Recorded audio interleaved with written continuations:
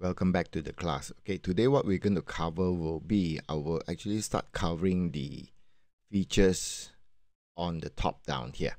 Okay, so today what I'm going to do is the array tools down here. This array tools, what does it mean? The array tools, the whole meaning about this is you can be able to do multiple sets with one go compares to if you are trying to do, let's say for example, okay, let's make example down here. So I will drag a JPEG file, a QR, a JPEG files into my canvas. Okay, so the size is 100 by almost 100, so maybe I would want to use 60. So this is the QR code, where it basically is going to be engraved, right? And the thing is, I would like to cut it out as well. So maybe for a restaurant, so what normally they do is for a certain menu that I have done before, we are actually, the whole idea is we are required to be able to cut multiples of, for example, a QR like that. So right now I'm going to create a frame so that I can be able to cut and engrave, right?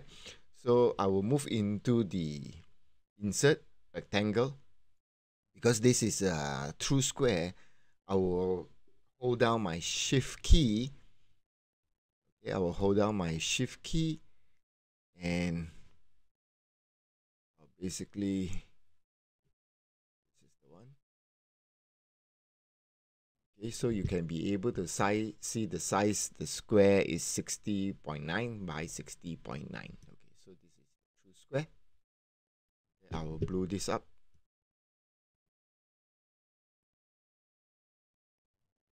Here for us to take a look. Right. So this, if we are happy with this, that means we're gonna cut this frame out and we're gonna engrave. So the next thing that I'm gonna do will be, I will highlight the square with the cut tab.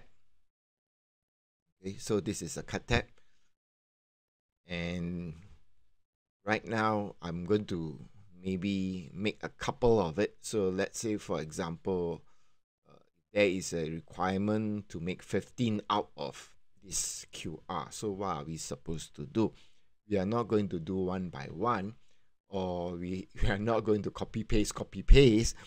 Okay, we can be able to do, let's say for example, I can copy and I can paste, but that requires a lot of work and I have to be able to arrange them. So I will show you one. This is the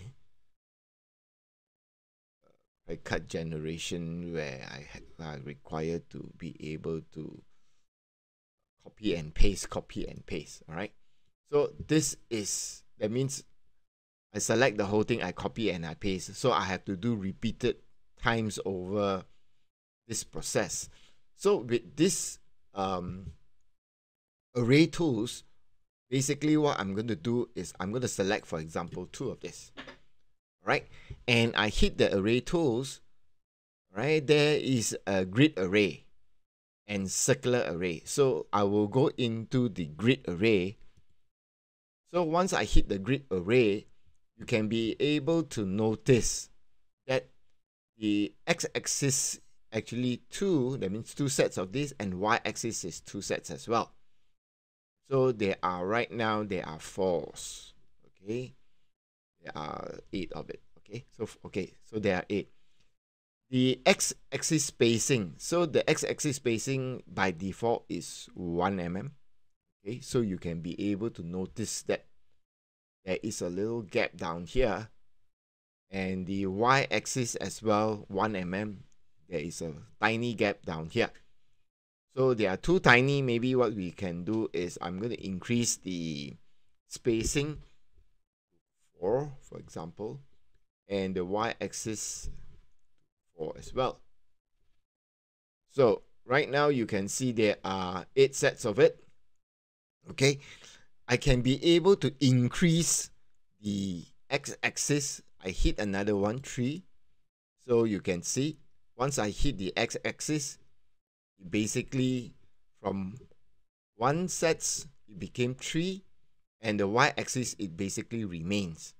So if we want to actually do more, we can actually hit onto the y-axis. I can go for 4, for example. Okay. So, and I hit OK. So right now you can be able to see I have a couple of them. Okay. So there are a couple of them. So this is what it means by grid array. So that means it's very quick, in a very quick and easy way, we can be able to multiply the volume of the things that we wanted to do. So this is the meaning of grid array. Okay, so there you notice there is another called a circular array. So what does it mean, the circular array? So I will undo this and I'll show it to you. Okay.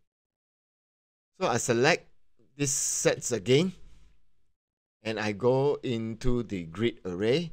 So if I go into the grid array, immediately you can be able to see there are 8 copies of them.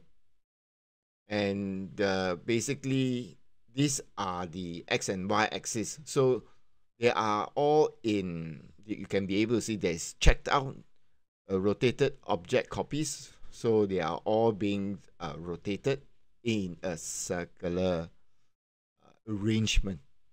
Okay, so if you want to actually increase the copies, I can be able to increase the copies to 9.